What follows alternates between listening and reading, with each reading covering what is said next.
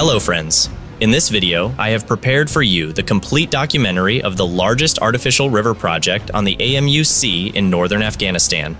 Stay tuned until the end of this video.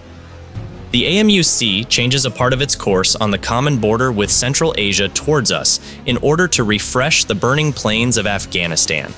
For centuries, this great divine gift originating from the heights of the Pamir Mountains was almost exclusively available to Tajikistan, Uzbekistan, and Turkmenistan on its northern shores. But this will no longer be the case. Kosh-Tepe Grand Canal is the beginning of the management that both people and authorities have realized its importance and have placed it in the list of priorities. The previous governments also had plans for water management, especially in the north of the country, but they did not get the ability to implement it in practice for various reasons. Work began with little hardware, while public awareness of the extent of the project's importance was also limited. But the mood soon changed. Many companies and work machines poured into Kosh-Tepe Canal.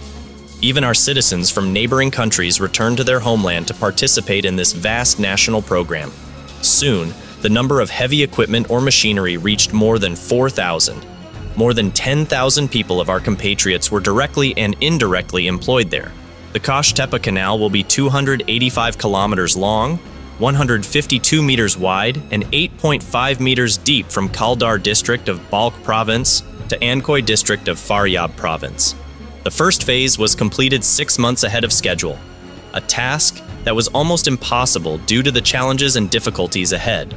The biggest problem was the scorching heat of the plains of Haratan, which posed serious health risks to the people working in digging the canal. Another major problem was the presence of sand mountains on the canal path, which seemed easy to remove as it passed Haft Khane. But the hills were successfully removed one after the other, and the Amu Sea was on the same level as the Kosh-Tepe Channel. Farmers in the region have looked at the progress of Kosh-Tepe Canal works with encouragement, and are impatiently waiting for the water to flow in it. In fact, they have been cherishing this dream for 60 years. It seems that with the completion of the first phase of the Kosh-Tepe Canal, dreams become reality. They are already preparing to welcome AMU water, which will soon make the dry and dusty bed of Kosh-Tepe moist and fragrant. The water of the AMU Sea has not yet been connected to the canal, but its bed has been filled with water in some parts during excavation, because the underground water in these coasts is less deep and returns to the springs by digging a little. The premature filling of the road with water, although challenging due to the difficulty of digging, could never stop the progress of the project. From the political and economic point of view, the Kosh-Tepe Canal project is considered a success for the Islamic Emirates, which made it a work priority and supported it with all facilities. National Development Company, by bringing private companies into this project, on the one hand, specified its completion work, and on the other hand, the re-employment field has caused people with family members to flock to this side every day to have fun with it. On both sides of the Kosh-Tepe Canal, 20-meter wide roads are being built, and some people come to the site to visit the workflow, see and share their feelings with their fellow citizens. Carrying out such large projects in the post-war conditions, which were made possible by the technical and labor force of Afghans without relying on foreign aid, and the hope of Afghans has strengthened the national capabilities. Kosh-Tepe Agricultural Water Channel is among the largest water projects in the region in terms of length, width, depth, and water transfer capacity. Kosh-Tepe is not only a canal, but it is the first big project that is designed and executed by our own engineers and workers, and financed by internal revenue. Kosh-Tepe restores our faith in our strength. Kosh-Tepe is the biggest experience in water management in the north, and as a result, the construction of 2 large bridges with internationally accepted standards, one for the crossing of the Haritaran-Mazar railway line, and the other for the use of long-tonnage engines on the same route, has been completed. This desert is going to become the largest producer of wheat, fruits, vegetables, and agricultural land in Afghanistan with the completion of Kosh-Tepe Canal. Kosh-Tepe, now except desert, dirt, and sand, is nothing else.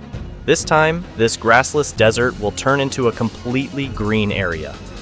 For now, when we look around the Kosh-Tepe Canal, we can see nothing but a grassless desert, where not even the sound of a bird can be heard, except for a few thorn bushes. And the endless pines that created the Kashini Desert, it is difficult to imagine that this Kashini Desert is going to be turned into a green area and a recreation area. In this giant desert, several recreational gardens will be created, which will attract people from all corners of the world. It is next to the country. Increasing deserts and harsh areas to green and forested areas means increasing food security, increasing rainfall, increasing the amount of crops, reducing soil erosion, and reducing land degradation. That's why achieving such a goal is very important. By turning dry areas into forest areas, more space will be created for the continuation of forest species, and the biodiversity of these areas will increase. By turning this desert into a green and forest area, it will increase rainfall and then increase the level of fresh water resources. It is possible that such an event can solve the problem of lack of water resources to a great extent, which can greatly contribute to self-sufficiency and increase the domestic production of the country. With the opening of the Kash Tapa Canal, a window of hope has been found for the residents of the place. The people who spent years in war and despair are very happy today with the construction of the Gash Type Canal, and once again, there is hope for the future, and we can. On the faces of every person in this place, the opening of the Gash Type Canal has created a lot of people around them, and thousands of people are busy working in this place every day. Kash Tapa to the AMUC facilitates trade by ship to the neighboring countries, which doubles the trade exchange between the neighboring countries and increases the country's economic growth.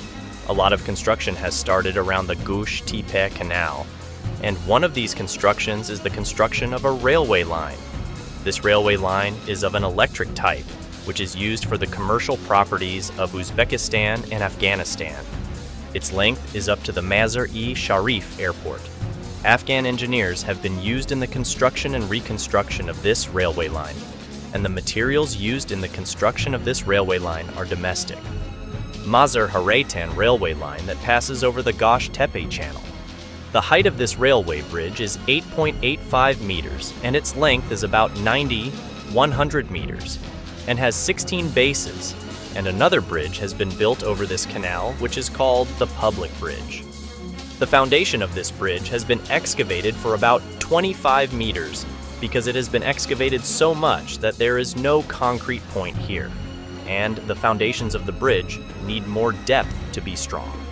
In the construction of this canal, 3,800 cars and almost 5,000 people worked daily.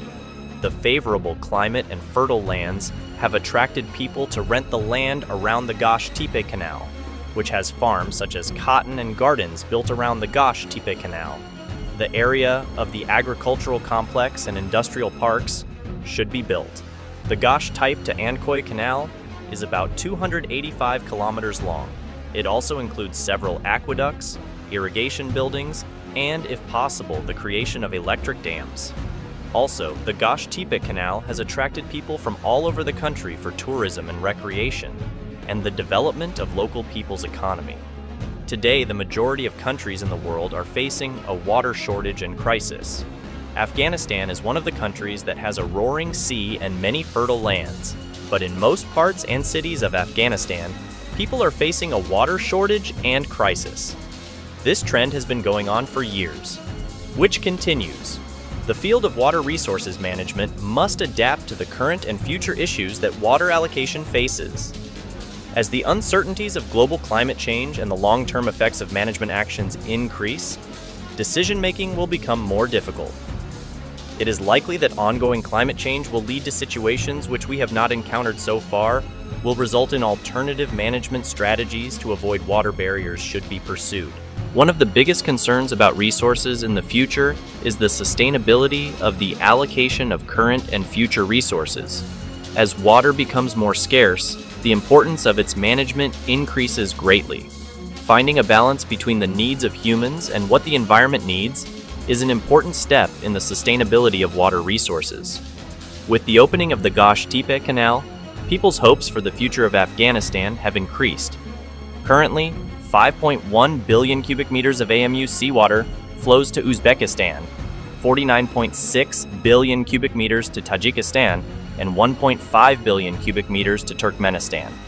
This canal, which starts from Kaldar district of Balkh province and passes through the dry plains of the port town of Harayatan, Daulat Abad Balkh, and Akche district of Jauzian, will reach Ankoy district of Faryab province and will irrigate more than 500,000 hectares of agricultural land.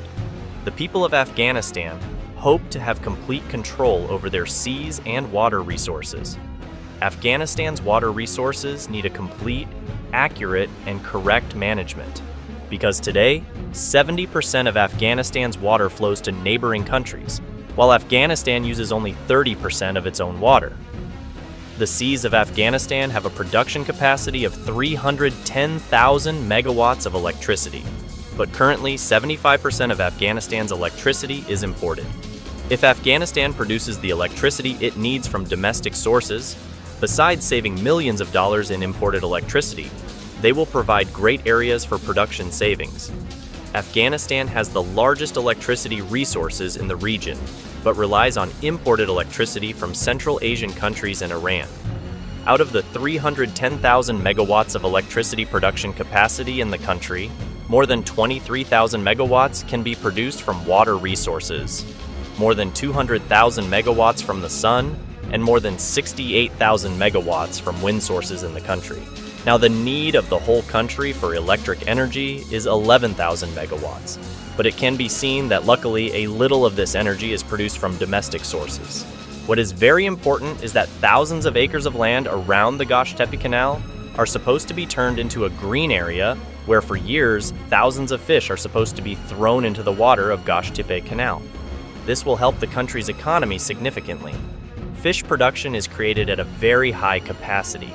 That helped for internal use, and it will continue to be exported abroad. To build a fish farm, you need a lot of water and suitable land, and the Gosh-Tepe Canal, with plenty of water and suitable land, creates a good environment for creating a fish farm.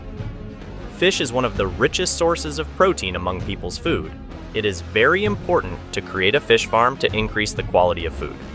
The limitation of water resources and the need to increase fish production in the country requires that from the available water resources, it should be done in accordance with the principle of sustainable exploitation.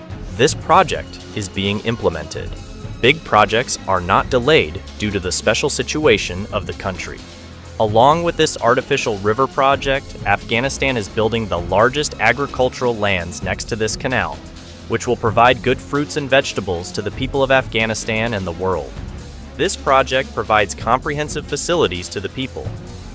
Afghanistan will achieve a great independence by completing this project, from the point of view of agriculture and its products at the regional level. Now you see that water has flowed in the desert, which no one could have imagined before.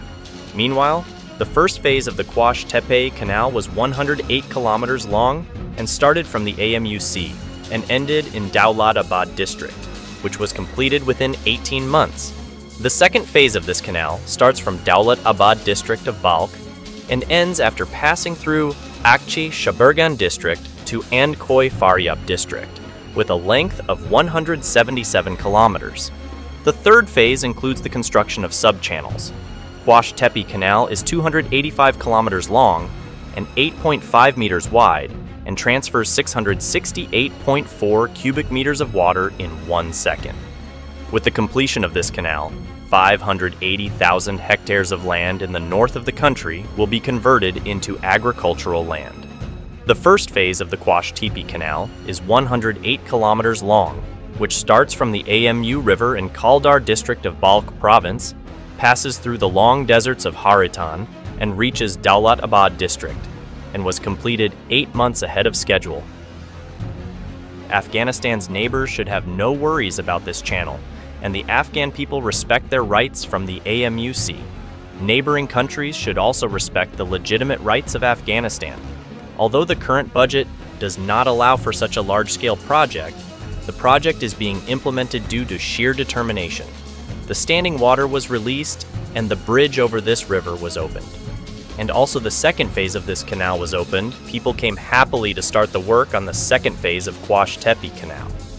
The people of Afghanistan are all united in the realization of the settlement of Afghanistan. Regardless of whether it is the system or the people, they all support each other. Neighboring countries should not worry that Afghanistan will divert all the water resources of the AMU Sea to itself. The people of Afghanistan confidently respect the rights of their neighbors and seek to establish friendly, positive, and intimate relations with all their neighbors. I am proud to announce that a big channel named Quash Tepe is being formed, which will make Afghanistan self-sufficient in food. With this effort, the goal is that Afghanistan will gain food independence and will not need to import from its neighboring gates. In this channel, the people of Afghanistan have decided to control plant and animal diseases and pests with effective management, and in this way, we will keep unpleasant circles away from ourselves and our dear neighbors.